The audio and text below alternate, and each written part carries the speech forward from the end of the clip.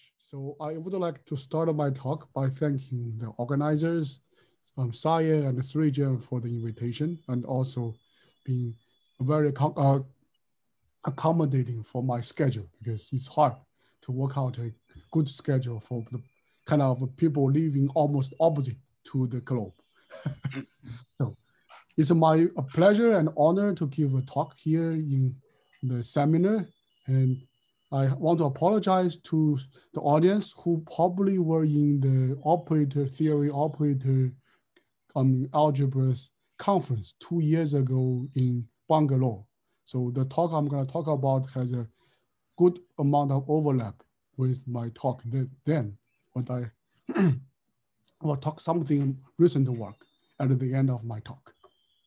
So what I want to present today is about an analytic Grothendieck Riemann Roch theorem. So I guess about the Riemann Roch theorem, I guess the story goes back to the time of Riemann. So his interest was to look at to count the number of holomorphic functions, or maybe meromorphic functions, with a fixed type of poles and a fixed type of zeros, right? So that's basically his result, and you count the number of independent solutions. And such a study inspired a huge amount of development in the 20th century of our mathematics, actually in several areas of mathematics, analysis, algebras, geometries, a lot of influence. So what I want to discuss today is kind of another facet, another kind of phase of this analytic Grothendieck Riemann Roch problem. So our starting point of view is a conjecture actually introduced by Bill Alverson and Ron Douglas. That's about 20 years ago, so around the centennial. So there's a very interesting and natural index problem arising out of their conjecture. So what we want to present is some recent progress about this index problem.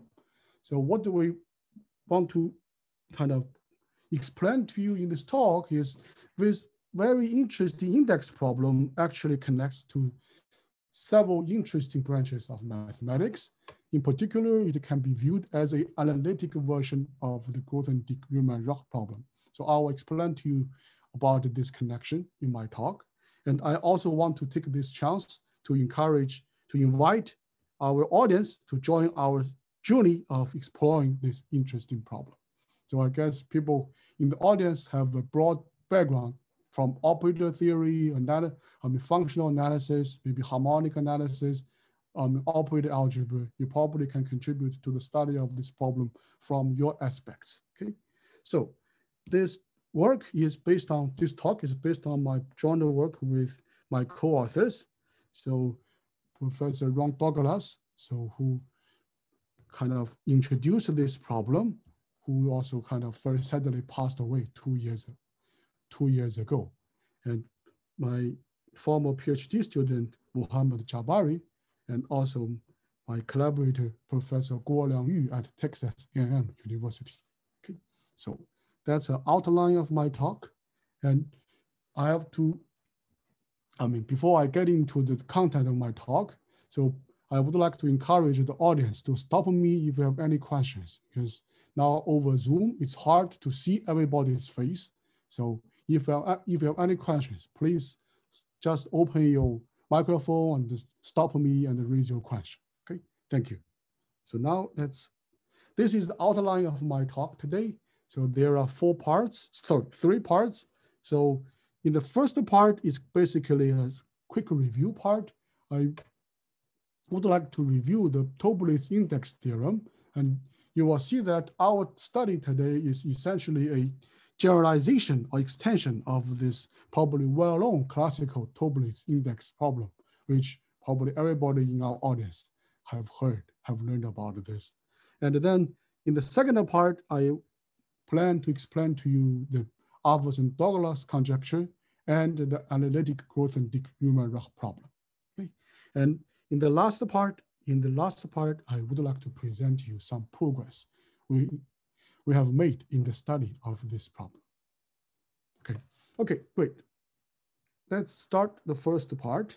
So the first part is a quick review about the classical results, kind of formulated toward our development of our, index problem, okay? So let's start with the setup. The setup is very simple. So that's a very classical result. I guess everybody is familiar with this. So I will go through this very quickly. So we have, let's draw the picture. We have the complex plane. We have the unit disk. Okay. And then on this unit disk, we can consider a holomorphic L2 functions. Okay, so we have the usually called the Bergman space. They are just, they consist of square integrable analytic functions on our disk. Okay, so in our study today, we'll use the Lebesgue measure on our Euclidean space. So it's an interesting question to change the measure, but for our study, we'll just focus on the standard measure. Okay, and then, so for kind of our audience, we're interested in operators on Hilbert spaces. So we're looking at operators on Hilbert space. Here we have a very nice operators, just multiplication operators, right? So we have the coordinates function, then we have this type of multiplication operators, which is usually called the Toeplitz operator. So this probably is kind of the key property in our study of index problem for Toeplitz operators. So the idea here is, well, if we consider the classical L2 space, not the Bergman space on the disk, then we know the multiplication operator, MZ, defined in the same way, actually is a normal operator, right? So the adjoint of MZ, the on C is Z times C. The adjoint is just to multiply the Z bar, and then we have the MZ commuted with MZ star. But now on the Bergman space, our operator TZ is not normal anymore, but now what kind of a replacement of this normal property is, it's almost normal. That's the kind of property we have. So the commutator is not zero, but a compact operator. Actually, here you can even have a more refined result. The commutator actually is a trace class operator. Okay, so that's the property we have. And now with this kind of property, we would like to formulate a kind of operator algebra approach to study of such Toeplitz operators and the index problem, okay? So to do that, we will introduce a few algebras, sister algebras. One is the compact operator algebra on our Bergman space. And then, well, we're interested in this TZ, the Toeplitz operator. So you can consider the algebra, unitary sister algebra generated by TZ and the compact operators. So this is a nice sister algebra. And this sister algebra certainly contains our compact operators as a subalgebra. Actually, it's an ideal, right? Now you can ask about, we have T, we have K, it's ideal, so we have a quotient. Actually, the quotient can be identified. The quotient is the algebra of continuous functions on the boundary of our disk. So here, the boundary is really the geometric boundary, the circle. So we have the extension, the short exact sequence of sister algebras, of sister algebras, not unit, okay? So you can see that we have this Toeplitz algebra is extension of CS1 by compact, right? So this is an extension of our C of S1. So in the framework of Brown-Douglas-Fillmore, this defines as a K homology class of our topological space, the circle. So this is the K homology class, and natural question is, well, can we identify this geometrically? So this question can be raised and answered. Well, here on the circle, there's essentially only one interesting differential operator, the differentiation operator. So now the kind of the K-homology formulation of the classical Toeplitz index theorem is to say that this extension class actually equals the K extension class defined by this differential operator, this Dirac operator, self-adjoint Dirac operator. Okay. So this is the differential operator approach to K-homology class. This is the extension class we have. Okay, so that's the kind of K-homology approach to the Toeplitz index. And now we want to generalize our study from the disk to higher dimensions. And then we can introduce our discussion of the Alvarez and Douglas problem. Okay, so the extension is, well, we have now several dimensions. We have CM and also the unit ball. So here is CM, we have complex m-dimensional ball. So this as a real dimension is actually, actually 2m real dimension. So again, we can talk about Bergman space. That's the Hilbert space of square integrable analytic functions on the ball. Okay. And now, before we have only one operator, that's the multiplication with respect to z. So now we can have several variables. We have Cm, have z1, z2, zm. So we have m functions, we have m multiplication operators. So it's a kind of several multivariate operator theory now. And we can see that TzI commuted with Tzj, right?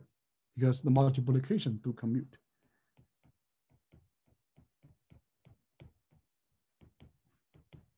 Okay. Now we can ask, how about the adjoint? Well, the adjoint satisfies the following property, like this. Okay. So TzI do not commute with Tzj star, but modular compact, they do commute.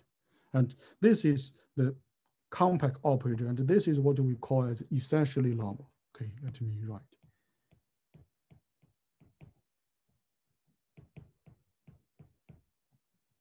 Okay.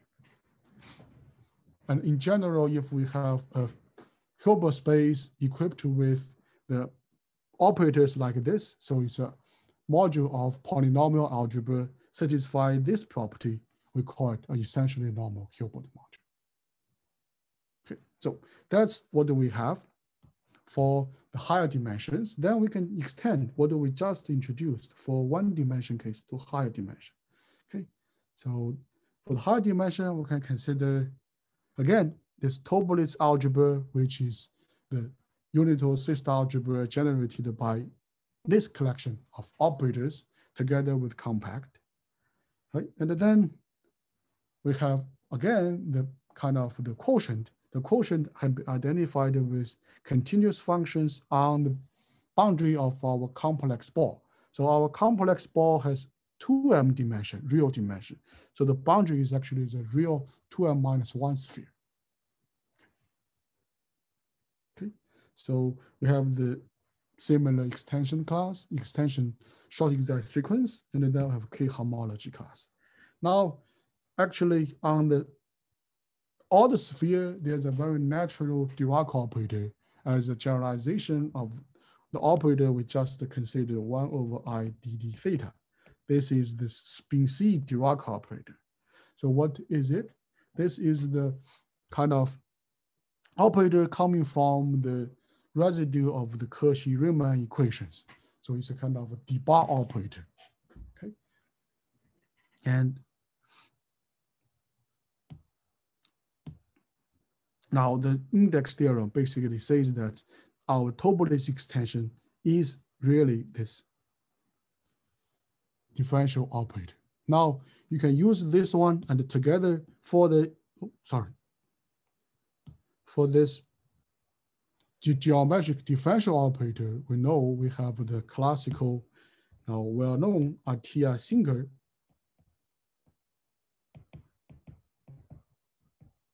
index theorem. So we can use the Atiyah-Singer index theorem to compute the index of this geometric operator. And this one, we can obtain the Toeplitz index theorem. Okay. So that's how our study is related to the classical Atiyah-Singer index theorem. Okay. So now, as a remark, so such a study is not just restricted to balls. We can extend it to more general domains. So we can consider complex manifold with strongly pseudo-convex boundaries. So what do we kind of require here? So such a property just to say that on our space, there are many, many holomorphic functions. Okay? They're in, with such a condition, the boundary is convex, they're strongly pseudo-convex, then the properties, such an index theorem has a natural extension. That's the result of Bodado-Monvel in the late 70s. Okay. So may I just interrupt for a sec? Sure, of course. Yeah, Yes. so this extension looks like a kind of pseudo-differential extension, right? All like that middle algebra is all pseudo-differential operators. So are there any connection? Oh, that's a good question. So here it's about the Tobolitz operators. Yes. And you can also talk about some pseudo-differential connections. And then you can also then here, this one has to be replaced by the co-sphere bundle. Okay. And then on the co-sphere bundle, you can also talk about a spin C Dirac operator. And there you can also have a K-homology class, yes. So this extension is kind of sub-extension of that big extension. Kind of. Well. No, not really. So this is about the Tobolitz operators. So the pseudo-differential operators, Tobolitz operators are in general are not pseudo-differential operators. Okay, I see. Okay. Okay, thank you. Yeah. You're welcome. Okay. Any other questions? Okay, perfect. Now let's move to the second part with a kind of a review of what we had before about Tobolitz operators. Now we want to study the generalization of the Tobolitz operators on the balls to actually some submodules or ideals. Okay, so to introduce our study, so I've already mentioned this. Now let me get back to this. So on our Bergman space of the ball, we have a module structure. The module structure is we have these, they are polynomial functions of m variables. And this is a nice, algebra is also a subspace of the Bergman space. They are continuous on the ball, so they are integrable, right? And also L2 integrable. Now, what we can do is we'll choose a ideal. So this is an algebraic ideal, right? So A is the kind of algebra of m variables, polynomial algebra, we have an ideal. Now what we are considering is we consider the closure of this ideal inside our Bergman space. So this is a kind of a subspace, a closed subspace of our Bergman space.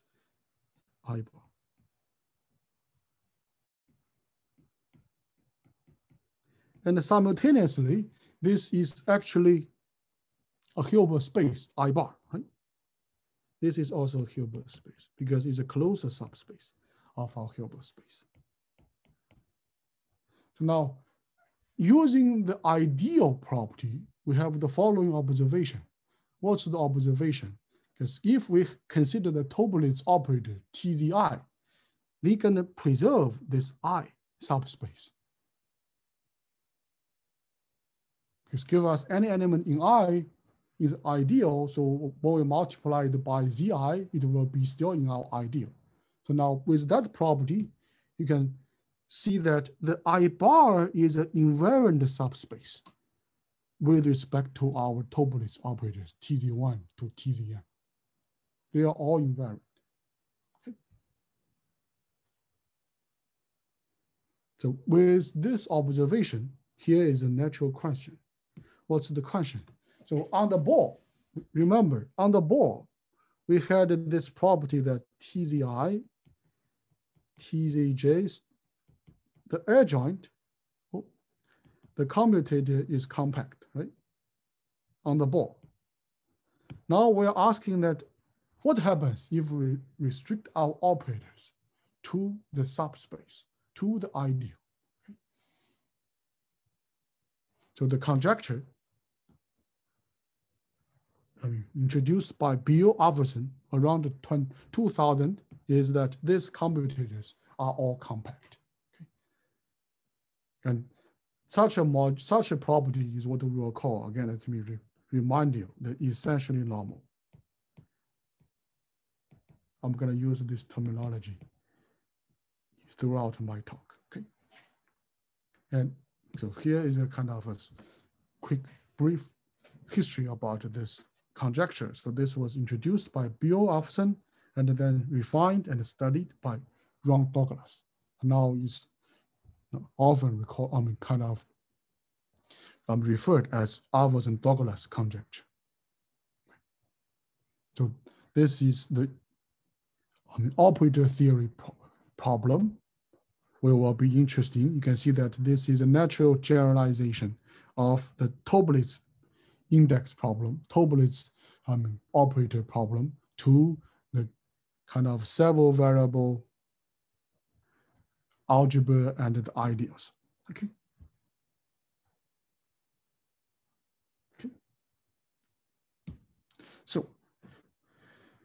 So in the last 20 years, this problem has been studied by many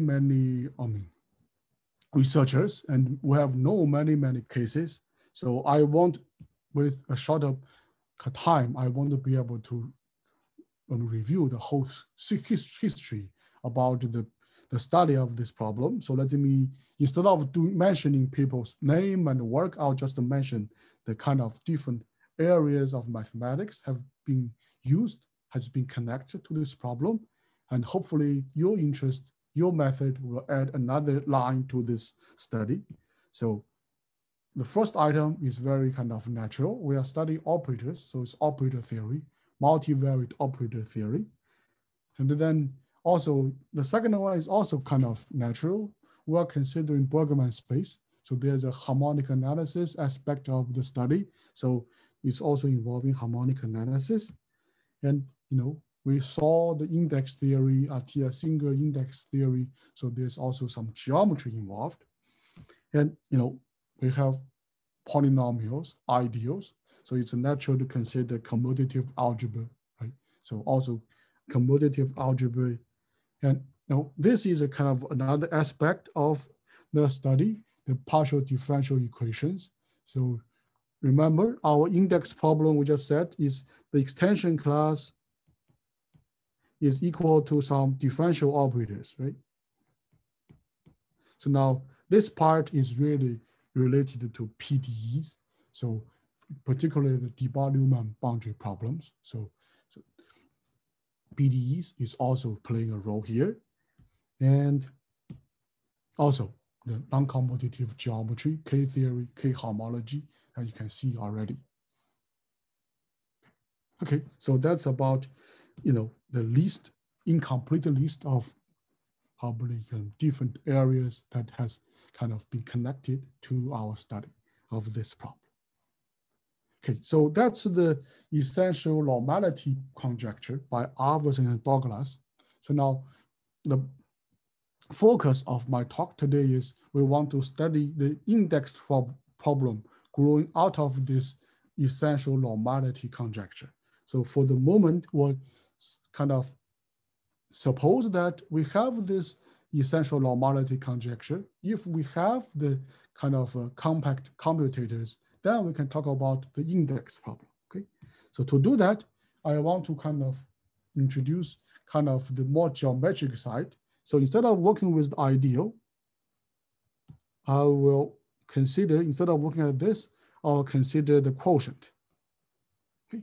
So we have I bar is a closed subspace of a Hilbert space. We can talk about quotient Hilbert space. And we have this natural exact sequence of Hilbert space. And furthermore, we know we have our polynomial algebra X on this I bar. We also have polynomial algebra X on the Bergman space. This inclusion is compatible with respect to our module structure. This tells us on the quotient, we have also a natural module structure. So our polynomial algebra actually has a natural representation on our QI. So we can also ask about the operators on QI, whether we have essential normality or not. So the nice property is that the essential normality on this I bar actually is equivalent to the essential normality on this Q bar. Okay, so I bar is essentially normal if and only if the I bar. This is like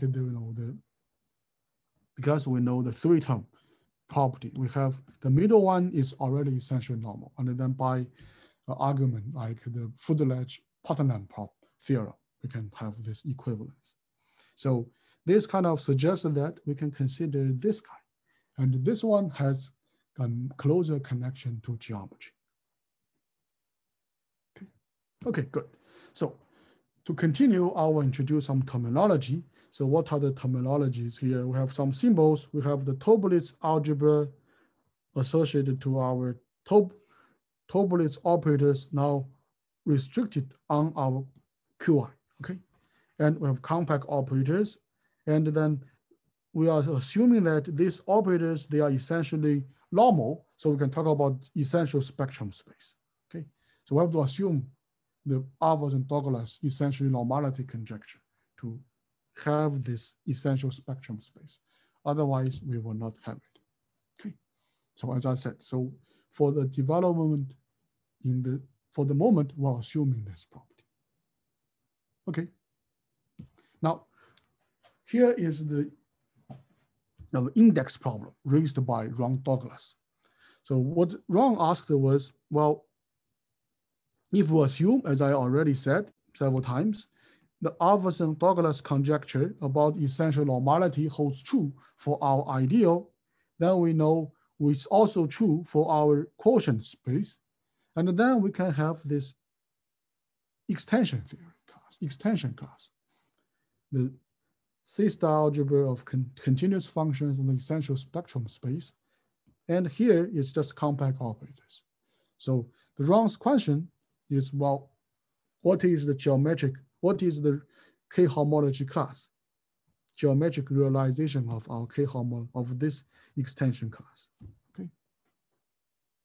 And so for example, here is kind of the connection back to our original, the first example. So if we consider the simplest case, M is 1, and then consider the simplest ideal, the trivial ideal, then we know the quotient is everything. It's just the Bergman space on the disk. Then the essential spectrum on the disk is the circle. So this is basically the Tobolitz extension.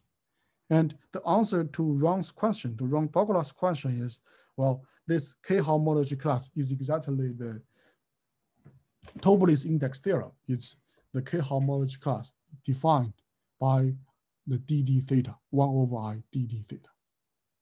Okay, and what we are looking for is an extension of that to our QI. So this is the index problem we would like to study in this talk. Okay, any questions? Okay, so now to get connected to more geometry, let me explain the connection. Why do we view this as an analytic Grothendieck Riemann Roch problem?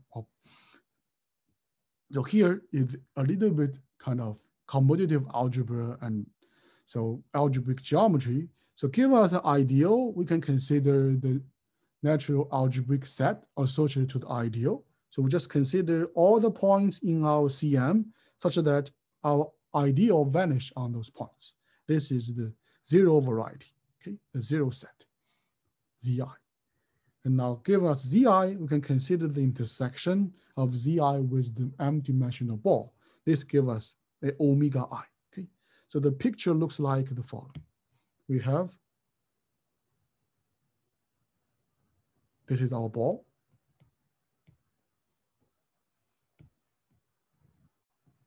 This is Cn. And our Zi is probably like something like this. And what is our omega I? Our omega I is the intersection of our Zi with the ball. So this is our omega I. Okay, and this is Zi. Okay. So what we want to view is our Qi can be kind of viewed as the L2 space on this omega I. Okay, so that's the kind of view we want to take. We want to think about our Qi as L2 space or the Bergman space on this omega I. Okay. So now to get more connected to algebraic geometry, what we'll assume is we're going to assume we work with homogeneous ideals. So homogeneous means if we have a function f in our ideal, then when we rescale it simultaneously by scalar, this new function is still inside our ideal. Now, as the kind of corollary of this property is, now if we have z, z1, z2, zm, they are inside our zero variety. Now, when we simultaneously multiply z1, z2, zm by lambdas, f still vanish on that set. So our zi is closed under C star action, C star multiplication. Now, when we look at the boundaries of our omega I, this boundary of omega I lives inside our sphere. So it inherits kind of a reduced kind of group action. It's invariant with respect to the circle action. Okay. Those complex numbers, preserving the norm, that's the circle action. Okay. So now, when we take the quotient, this is the projective kind of variety. It could be singular. This is an algebraic subset of our projective space. Okay. So that's the kind of the picture. Now, this is the kind of classical Grothendieck Riemann Roch theorem. So we have an we have a natural embedding of a smooth algebraic variety inside our projective space. Then we can have the following commutative diagram. Okay, so this is in the algebraic geometry framework. So when we talk about the K0, is in the algebraic definition of algebraic K0, and using coherent sheaves and the complex of coherent sheaves. And here for the A's, they are Chow rings. So these are the kind of algebraic version of cohomology, of Theorem cohomology, okay? And the singular cohomology. And then now, what this Grothendieck Riemann Roch theorem tells us, if we have a K homology class here on our yi, we can compute its Chen character, and then looking at the embedding, the push forward into the projective space, we can do it the other way, the push forward first I lower shriek and then Chen character. These two maps almost commute once we include the right correction term, the Todd class, or the relative Todd class.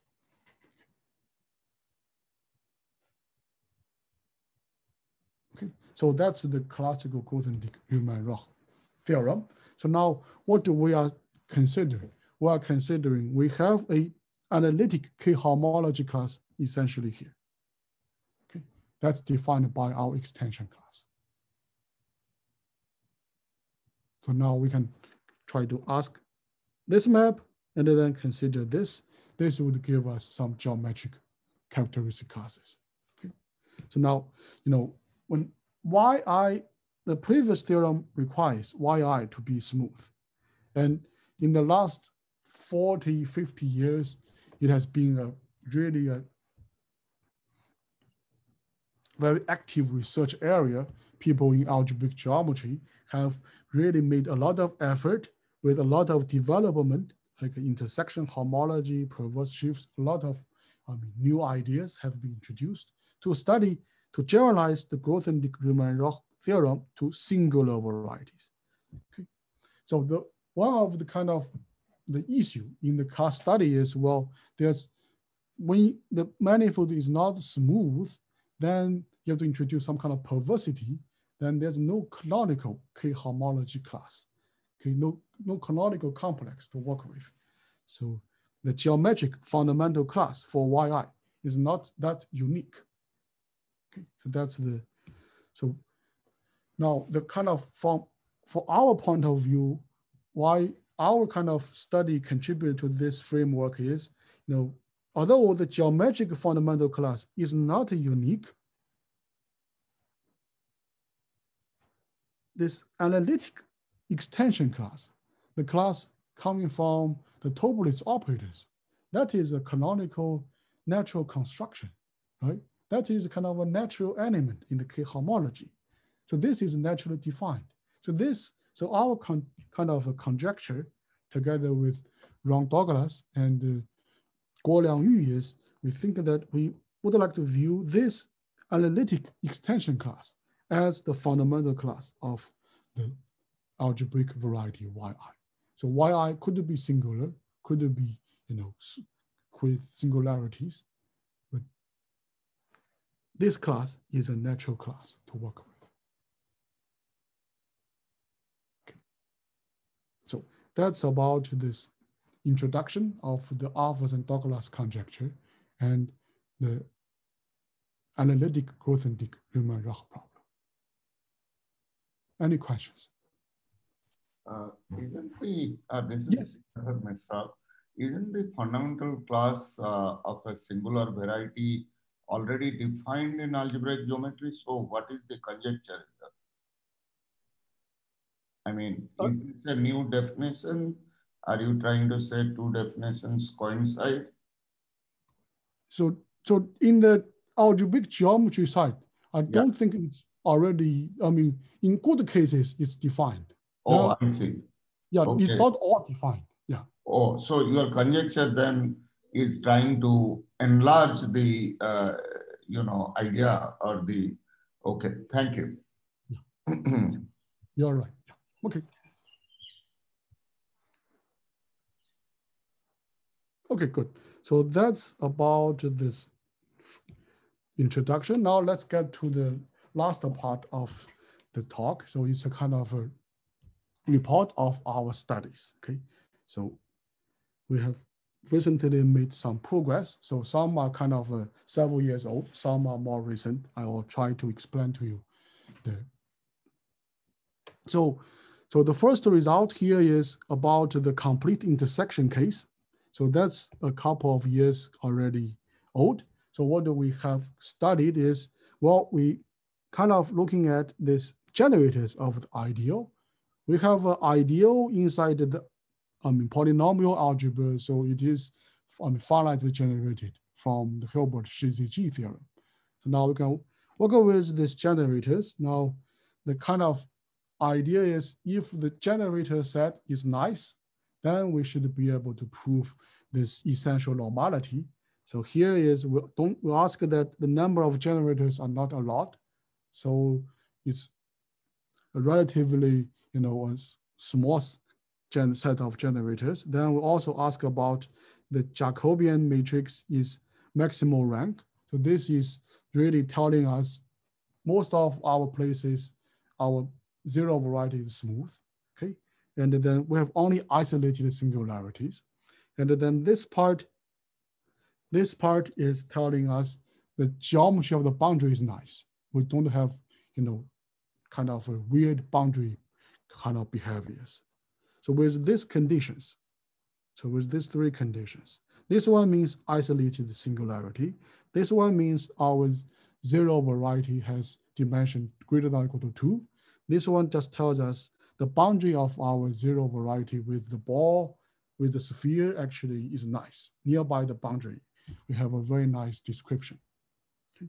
Now with all this, one result we are able to prove is, well, we have essential normality for the ideal and the quotient. Okay. So now with the essential normality, we can ask about the index problem. So the index problem, what we are able to prove is, we are able to identify the K homology class of the Tobolitz extension with a natural Dirac operator on the boundary.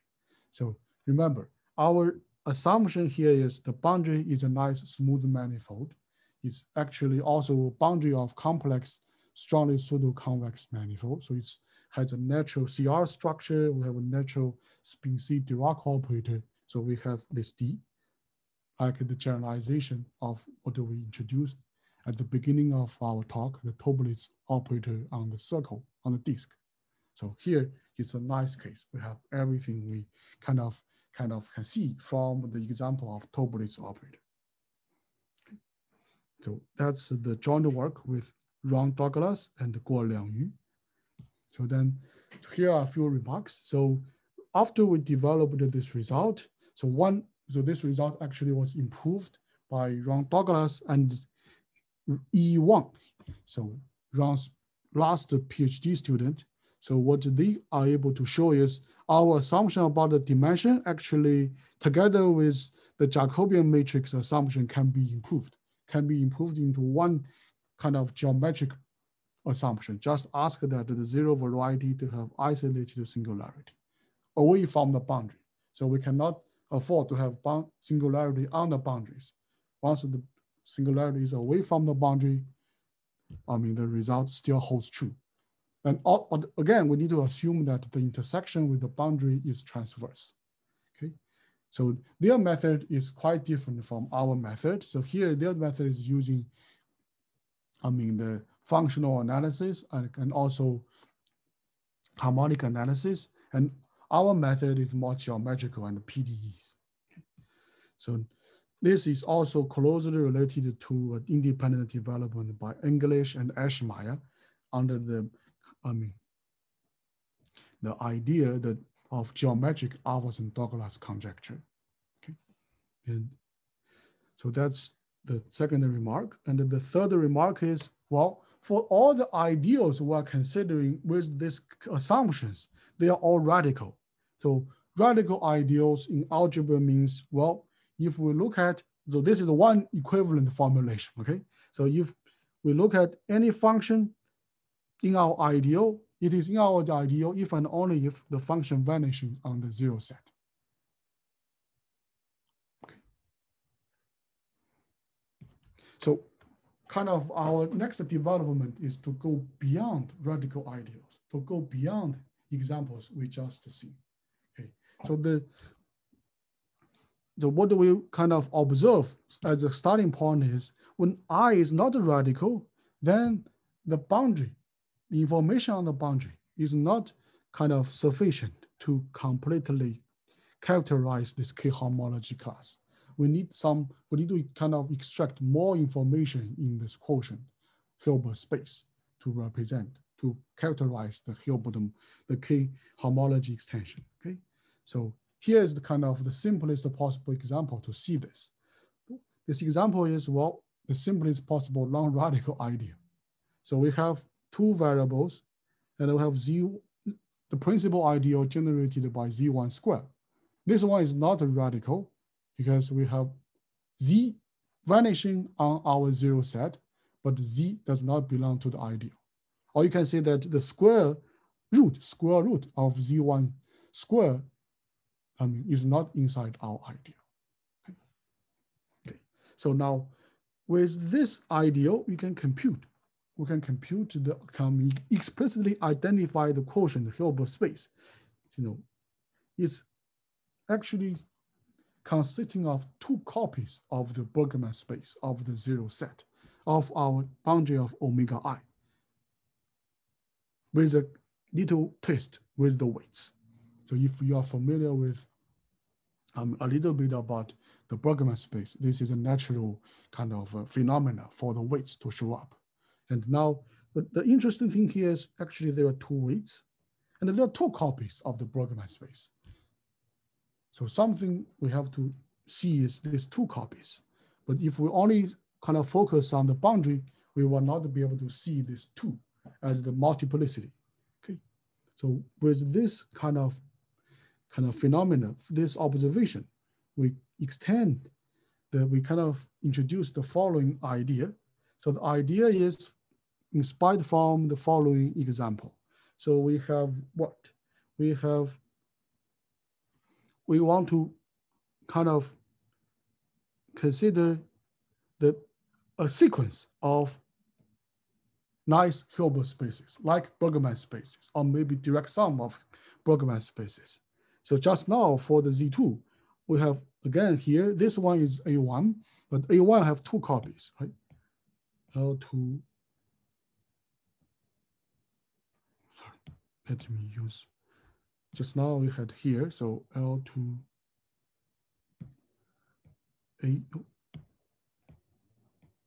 A1, and then plus L2, A2.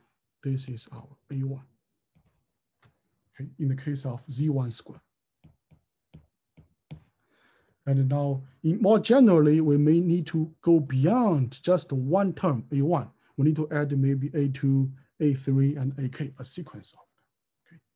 To try to see how the monomials structures of the ideals, okay? So we have to restrict ourselves here. We have to consider our ideal is generated by monomials. So this is a very special class of ideals, okay? And then we can have such a kind of a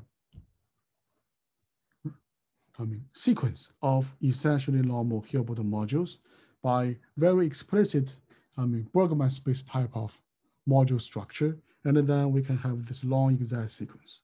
And this one is the replacement of our QI,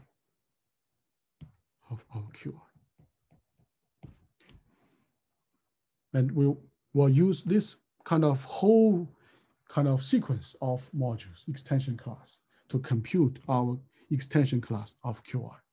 That's the kind of idea we want to present in this next result. So this part of the work is a joint work with Ron Douglas, Guo Liangyu, and also Muhammad Jabari. That's my former PhD student. So that's the kind of remark about the structure of AI. Now, using this, we can identify the K-homology class. The K-homology class basically says the extension class of TQI is the alternating sum of all the contributing components. Okay, so that's the kind of the Euler characteristic type of presentations of the extension class.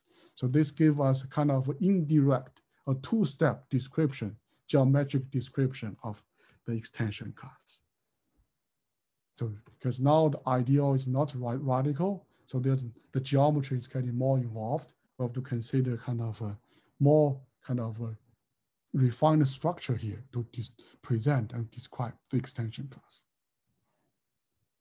Okay, so that's about the monomial ideals and the non-radical ideals. So more recently, actually last year, with Muhammad Jabari, what do we considered is actually we considered an extension of this result from the balls to more general domains. Okay, so here is the type of domain we are interested in. So this is what we call, not what we call, so in literature, what the people call Eck domains. So if so here, the PIs are just positive real numbers. And if each PI is just 1, then we have the standard unit ball. That's the standard Bergman standard ball. But now when P varies, this could, for example, when P is just 1/2, then we have, instead of ball, we have just, rectangles or more general shapes. So what we are able to show is for this kind of domains, the previous development for monomial ideals, the essential normality and the K-homology class description still holds true for such domains.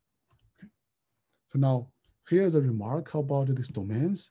So these domains in general, they are not strongly pseudo-convex. Remember what I kind of mentioned, that the Tobli's index theorem can be extended to complex manifold with strongly pseudo-convex boundaries. For those ones, that's the Boudet-de-Monval index theorem, when the boundary is smooth and strongly pseudo-convex.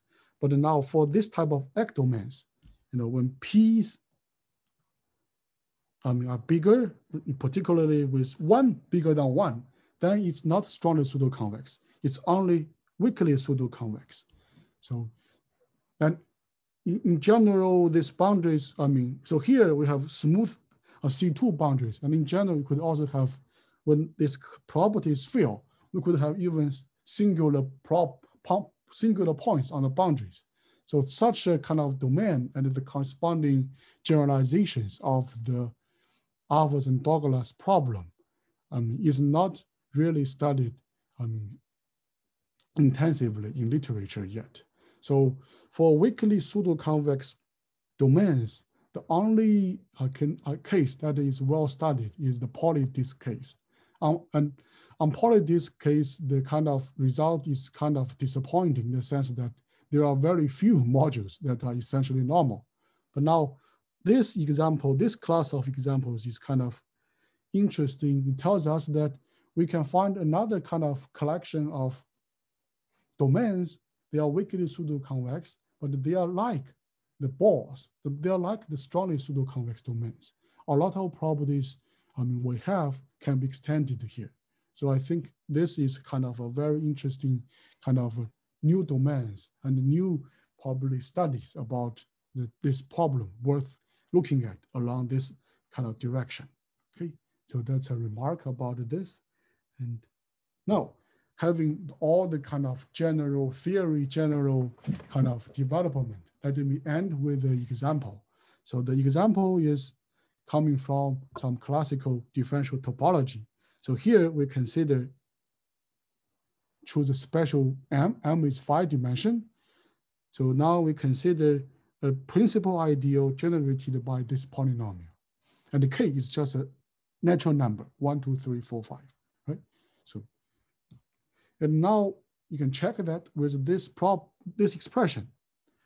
0 is an isolated singular point of the 0 variety of PK. Okay? And so what we all do is we just choose a small ball to have 0, and then we choose a very small ball around it. We have this, we have singularity here, but away from the singularity, our 0 variety is smooth, and it also intersects with the sphere transversely. So all the properties we had for the complete intersection property, theorem works, holds true, okay? And then we have the transverse intersection presumption. And then a nice property here is, this is from topology in the 60s, studied by Briscoe. That's the name is kind of related. They are called Briscoe varieties. So when we look at K goes from 1 to 28, all these intersections, they are all topological 7 spheres. Topologically, they are all same. And they are equipped with the natural differentiable structure as the intersection of the 0 algebraic set with smooth algebraic set with the 9 sphere. So it has a natural differentiable structure. But it's kind of a remarkable result that, although these 7 spheres, they are all topologically same, but the smooth structures are all distinct when we change K from 1 to 28. Okay. And that's exactly, the Mueller exotic spheres, all the different 28 differentiable spheres. Okay. And now, let's kind of see how our result can get connected to this. So as I said, we will consider the principal ideal attached to this PK, and then we have all the assumptions we have for this ideal. They satisfy the complete intersection properties. So we have the K homology class well defined, and then we can identify this K homology class with the Dirac operator on the exotic 7 spheres. So they are having natural CR structures, so we can have natural Dirac operator, K homology class, they are equal. Okay. So you can see that topologically, we are able to identify this extension class. Now, let me kind of end with a question, an open question to our audience. Probably you can help from this, your aspect. So you can see that our K homology is able to detect the topological, operator here. But on the other side, our K-homology class does not really detect the 1, 2, 3, 4, 5 to 28. Does not see these different smooth structures. So now the question I want to end is, well, can we find some beautiful and more refined analytic invariants to detect these smooth structures, okay, from our operator theory study? Okay, let me stop here and thank you for your attention. Okay, thanks a lot for this very insightful talk. And yeah, so is there any questions, comments? You can just unmute yourself and ask. Yeah, I have still a question about the conjecture and the very interesting example that you had with the non-radical ideal. So if you look at the Toeplitz class, in the example of the non-radical ideal that you discussed, Yes. what does that exactly say in terms of your conjecture? Does it fit there? You have the Toeplitz class in the non-radical ideal example. Yes. Yes. So how does that relate to the fundamental class? Is that? Very good question, Gorda. That's a very, very interesting question. So the answer is I do not know about the geometric fundamental class. Yeah, okay. So that's why I was wondering, I don't recall it right at this moment, but there was some work, that's exactly why I asked, because there was something by either Griffiths and King, or maybe Michael Passare, which around mid-80s or so did discuss the fundamental class with multiplicity in particular. I think if I look at the papers, they're very interesting papers and they should relate to what you are saying. I'll send you the reference. Yeah, thank you. Yeah. Please send me those references. I'll be very interested in studying those because I think this should be related to the algebraic geometry developments there. Sure, I think there is something, but I'll try to. Yeah. Okay. Thank you. It was very interesting talk. Thank you very much. I mean, great. Yeah. Thanks. Yeah. Thank you. Yeah. Nice talking to you. Yeah. Are there other questions? A little question in the chat. Oh, yes. Can you see the chat box? Yes, I can see the chat. Okay. So you have a 2p sub j.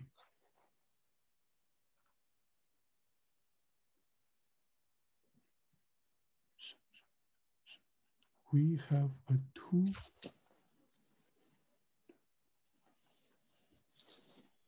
So you see, you took mod zj raised to 2pj and then summed it up.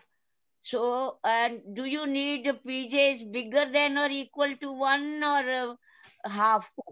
Oh, that's a very good question. So for the result, we do not need any assumption on pj. So my remark is just saying that, well, in the case that some pj are greater than 1, then these domains are not strongly pseudo-convex. Okay. Okay, yeah, so some of the domains are still strongly pseudo-convex. But, when we have these properties about assumptions on the pj's, then the domain is not strongly pseudo-convex. Thank you. You're welcome.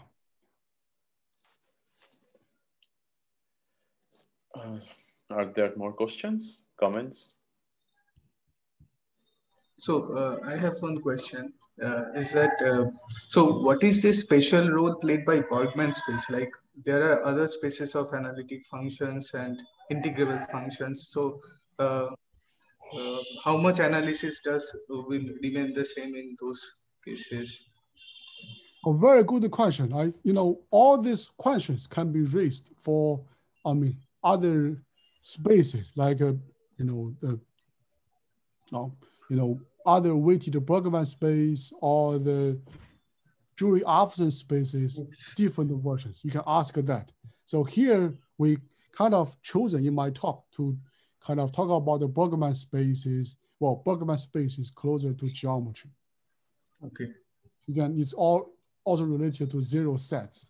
And if we talk about the Jury-Alfvén spaces, then we kind of, many results we talk about here still extends to those Jury-Alfvén spaces, the model spaces. But